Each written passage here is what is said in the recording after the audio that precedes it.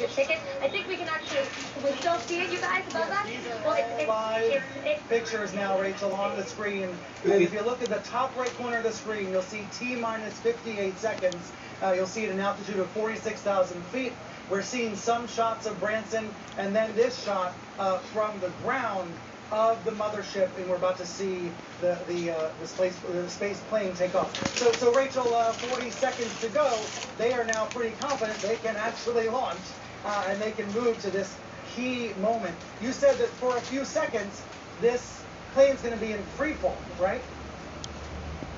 That's right, Brian. And that is that moment when everyone sort of holds their breath. Is this rocket going to ignite? Is this thing going to touch the edge of space? I want to point out that because this is a test flight, all the passengers on board, they are wearing parachutes. They also have additional oxygen on board if necessary. You see that the pilots are wearing oxygen masks. The passengers, though, they are not. We are about 10 seconds away from release, Brian, here on the ground at Spaceport America. You can hear the crowd cheering behind me. This is that historic moment that Richard Branson and his team at Virgin Galactic have been waiting for nearly 2 decades, and we have released, Brian. We have released. The rocket engine has ignited. This is the moment that Branson and his team have been waiting for. Oh, Brian, I gotta pause. I gotta take this in. This is really an incredible moment here. I mean, this is really what Branson who are watching around the world, trust me, you're going to see it in a moment. Rachel is a few seconds ahead of the stream that you're seeing on your television. So Rachel's telling us from the ground, she knows that the Unity 22 has successfully fired its rocket. So Rachel, what's next? All right, so Brian, what I can tell you, and yes, I apologize for that delay, but we're 45 seconds into this burn. Now, this rocket motor should be burning for about 60 seconds. That will catapult them to the edge of space. So we're really looking for that 60-second burn. Here on the ground, we're about 3 seconds away from it. So that's when we know that they are headed to the edge of space, that Branson will indeed be getting his astronaut wings. And as you can hear from the crowd behind me, they have hit that moment. They are coasting to the edge of space here. And viewers on your television screen, you are now able to see what Rachel described Babagsak pa lang siya. where you see the rocket burn actually happening. Kristen Fisher, what does this moment feel like to you on the ground there as well? Unbelievably exciting. And Brian, we can actually see Spaceship 2 rocketing up into space right now. We can see the moment when Spaceship 2 released from the mothership. You could see the smoke, the contrails from the ground as it rocketed up. Everybody on the ground here cheering, and now this spaceship is in the very capable hands of the 2 pilots on board this flight. Dave McKay, Michael Masuki, this is what they have trained their entire lives for. These are 2 very highly trained test pilots. They have been with Virgin Galactic for quite some time, and now they are responsible for the company's founder, Richard Branson, achieving his lifelong dream of reaching space. And Richard Branson becoming the first of the billionaire space barons to make it into space on a ship that he funded and helped develop. You just have to wonder how exciting he must be feeling right now as he approaches those few minutes of weightlessness. They are traveling now at Mach 3, Kristen, more than 2,000 miles per hour. Put that into perspective for us. Well, the amount of G-forces that they must feel as they are rocketing up. I mean, you saw that moment of free fall. Then the second that rocket engine ignites, those astronauts are thrown back into their seat, pushed back, and then as it rockets up vertically into space, they are literally pressed down with all of those G-forces. And when you hear about these astronauts, or soon-to-be astronauts, I should say, but when you hear about how this crew was training, that's what they're talking about. They were doing all of those centrifugal trainings to get their bodies used to what it feels like to feeling all of those G-forces.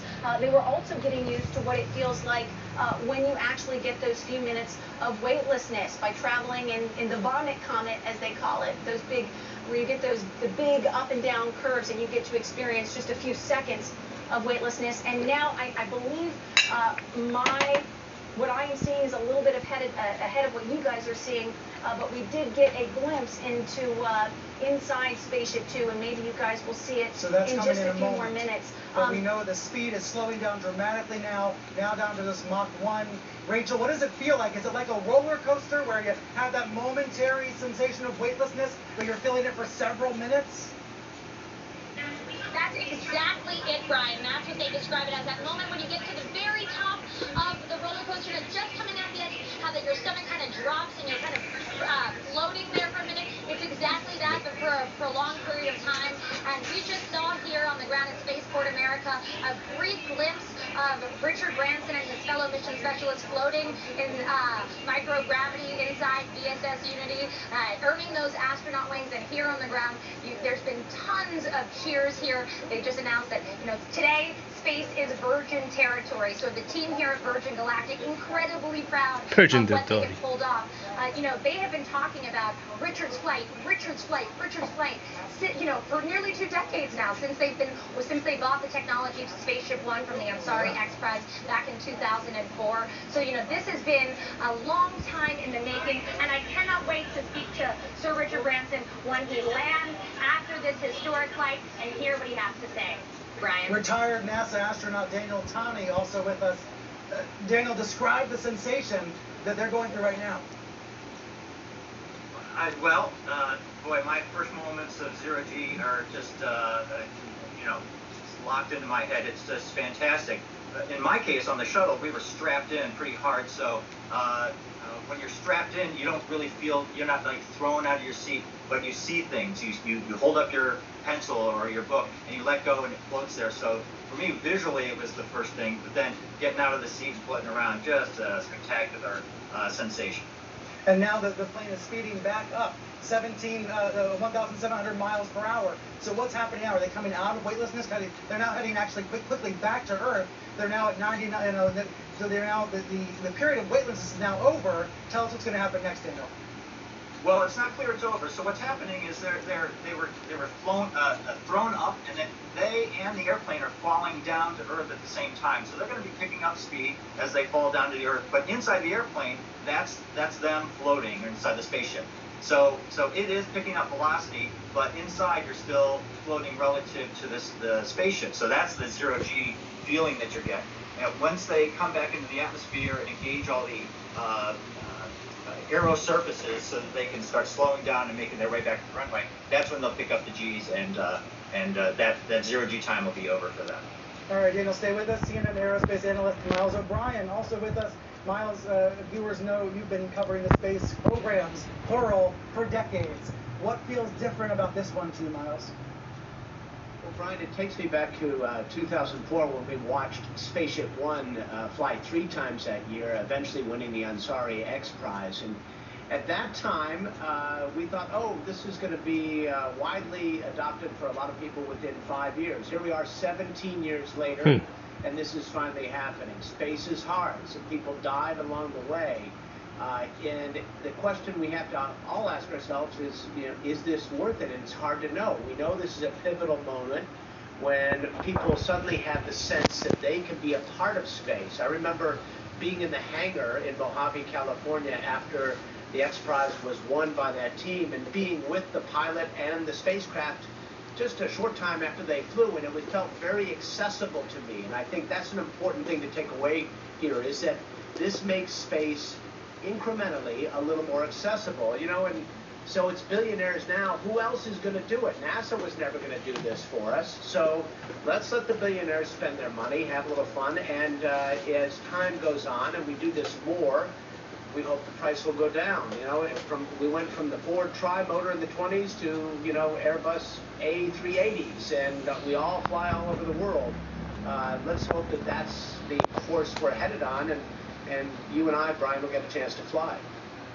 Miles, you first. You burned it with your decades of educating all the rest of us about not just this world, but out of this world. Back to Rachel Crane on the ground. Rachel, is what we're now seeing the feathering system where this space plane's raising its wings, it's reorienting, and now falling back to Earth to prepare to land. Is that right? That's That's right, Brian. And, here on the ground at Spaceport America, we actually just heard the sonic booms of re-entry, which, we didn't know we were going to hear that. So that was quite amazing. That was something that the crowd, they started cheering about. Now, we did just see the emergency response vehicles head out. Oh, we're hearing Richard right now on the grounds here at Spaceport America. I know you guys have the delay, but we're hearing he's speaking to us right now. Can't quite make out what he's saying, but he's back strapped into his seat. I'm sure he's speaking about the experience. Cannot wait to hear what he has to say. But really, once we saw him strap himself into the seat, he was grabbing his fellow mission specialists. They were clearly taking in this moment. Clearly, this is, as we've been speaking about, this is 2 decades in the making for him and his team. So, this was a very historic, meaningful moment to Richard Branson. As I said, we just heard from him. We see him and his mission specialists back in their seat. They're starting re-entry. And, we know that there was a weather delay here at Spaceport America for this launch this morning. That was because of winds. But another important thing to remember is that this is a glider when it's coming back in. So that's why that wind speed is also so important. The weather specifications for this kind of launch are not nearly as stringent as the ones for, the crewed ISS missions that we see from SpaceX recently. But, there still are weather specifications and visibility because, as I said, this is a glider, so they want to have very clear visibility and very low winds. And there's not the cloud in the sky right now. Hey, Rachel, stand by. I think we can now hear Branson speak. It's a complete experience of a lifetime. And now I'm looking down at a beautiful spaceport. Congratulations to everybody for creating such a beautiful, beautiful place. Congratulations to all our wonderful team of Virgin Galactic for 70 years of hard work to get us this far. A live feed from on board the VSS Unity. Richard Branson, in that wide shot you can see, is on there with the other passengers. So as they are now gliding back down to Earth, what a beautiful morning in New Mexico. Kristen Fisher, you're near Truth or Consequences. Now that town wasn't always named that. That was named in the 1950s as part of a PR stunt by a radio station. And I can't help but think that here we are 70 years later. This is, on one level, a giant PR stunt. It is also inspiring to countless millions who are watching around the world. Are you able to see the glider, the plane gliding back down right now, Kristen? I cannot see it just yet, but I sure heard that sonic boom. And Brian, you're right. This is a publicity stunt, but it's also inspiring. I mean, you can have both of those things happening at the same time, and there's nothing wrong with that. I mean, this is this new era of spaceflight. This is commercial spaceflight, the privatization and democratization, hopefully, of spaceflight. And a lot of people maybe aren't so thrilled that there are all these billionaires in space, or about to be not 1 but perhaps 2 billionaires in space. A lot of folks aren't thrilled that there's going to be a lot of branding in space, right? We saw Land Rovers out here this morning, but brands in space, this is a critical part of this new era of space travel, because in order to make spaceflight more accessible and more affordable, you have to have things like this happen. And so let's just take a moment. We're looking in the sky right now to see if we can see it. I can see, there it is, Spaceship 2 and the mothership right overhead, gliding in for an absolutely beautiful re-entry. And it appears that re-entry, it is directly overhead of me right now, and it appears that feathering, the re-entry feathering system that caused that 2014 accident, deadly accident, working just beautifully, no problems here today, at least from what I can tell. And so now it's going to be descending in a spiral motion, really acting as a glider, as Spaceship 2 makes its way right back, landing on the runway that it took off from Spaceport America. And so, Brian, I mean, what a name for this place. Spaceport America in Truth or Consequences, New Mexico. And the entire state of New Mexico is really hoping that this marks the beginning of a new era of space tourism, brings in tons of business for this very remote and desolate stretch of desert, the Mojave Desert here in New Mexico. And so any minute now, we should see Spaceship 2 landing on this runway, and Richard Branson now officially an astronaut, according to the U.S. government, the FAA, and the U.S. military. I understand the Kármán line, a lot of other countries say that he did not quite make it, but hey, he was weightless, and the U.S. government recognizes him as an astronaut and all the other members of his crew. And so they're going to land, I would imagine, Richard Branson style. There's probably going to be some popping of champagne. There's going to be a concert, some music, and then these new astronauts are going to get their wings. Both your parents were astronauts, Kristen. My grandfather was a NASA staffer during Apollo, and I just keep wondering, what would he make of this today? If he were here today to see these billionaires racing into space.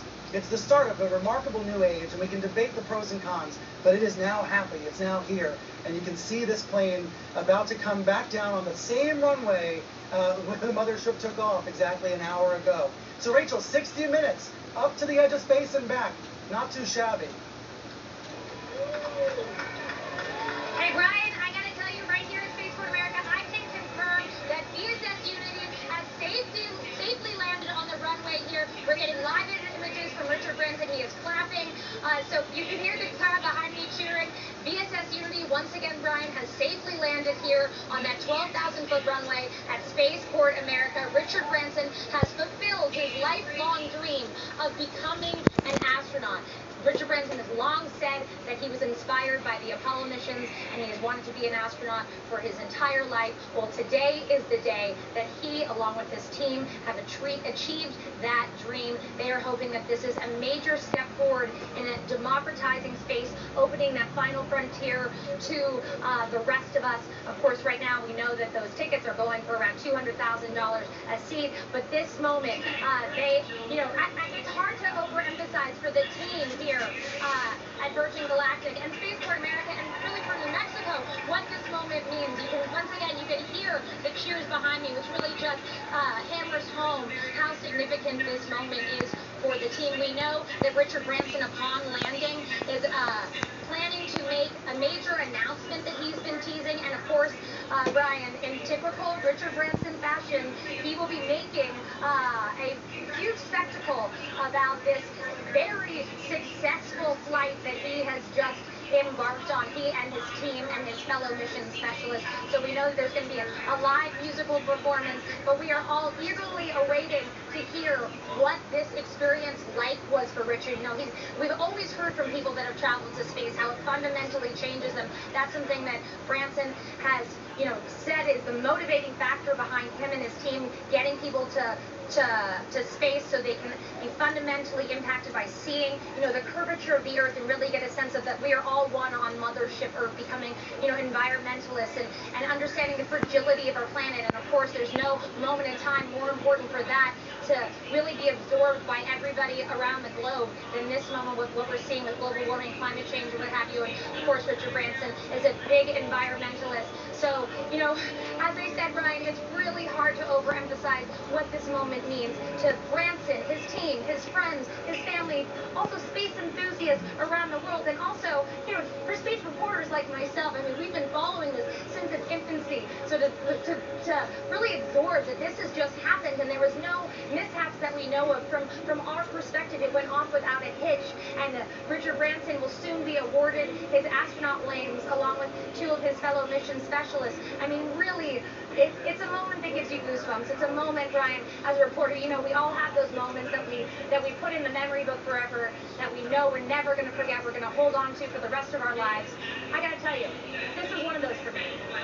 Absolutely. And I know your kids are watching, my kids are watching, Kristen's kids are watching, and they're going to grow up in a world where this is pretty normal. The headline right now is a space plane has just landed safely at Spaceport America, carrying Richard Branson, who has been wanting to do this for 2 decades. But Rachel, the notion of a space plane, a spaceport, all this language, this is going to become common language, I think, probably sooner rather than later. Is that fair to say? Yeah, that's right. And I also want to point out, you talk about space plane, but this of course is a rocket-powered space plane that Branson and his team have have built. That's their vehicle, that's their system. It's mated with the mothership Eve. But Jeff Bezos' system is much more of what the typical, spacecraft rocket system that people think of looks like. It's a automated space capsule. It does not look like an airplane, like the way that most people might view this vehicle and say, oh, it just looks like an airplane. It looks familiar. It looks like the shuttles did. But Blue Origin system is a space capsule. It's fully automated, but as we know, today's flight was piloted. 2 pilots were on this. This was the 4th space flight for Virgin Galactic. They've had many other piloted flights, but none of them, they were the gliders, they were the mothership. Of course, this is still in its test phases, so I want to point out that all of the passengers on board, they were all wearing parachutes in the off chance that there was an anomaly, as well as there was supplemental oxygen on board. I told you earlier that we saw some of the emergency response vehicles driving out to the runway. Of course, those were all just precautions that were taken because this is still a test flight. Virgin Galactic saying that there will be 2 additional test flights before they begin their commercial operations in the beginning of 2022. But as you just pointed out, Brian, our children will grow up in a world where space travel is, normal, where their next door neighbor may have gone up to space and had their astronaut wings. So, this is really the dawn of a new era of space exploration and space travel. That's what, so many of us have been waiting for, is that final frontier to be open for the rest of us. So Virgin Galactic, Blue Origin, and others have been working diligently on opening the heavens for us. And right now, as we know, they cost a pretty penny to get there, but of course, those early adopters, they're willing to throw down the big bucks so that, the market can drive the cost in the right direction for the rest of us, so we can all experience what Richard Branson just got to experience. Weightlessness. He's getting his astronaut wings. I can't wait to hopefully one day get mine, Brian. Hopefully not too long from now. And Richard, we're going to see Branson, we're going to see the other passengers shortly as they disembark. But now that they're back on the ground, let's talk a little bit more about what this means.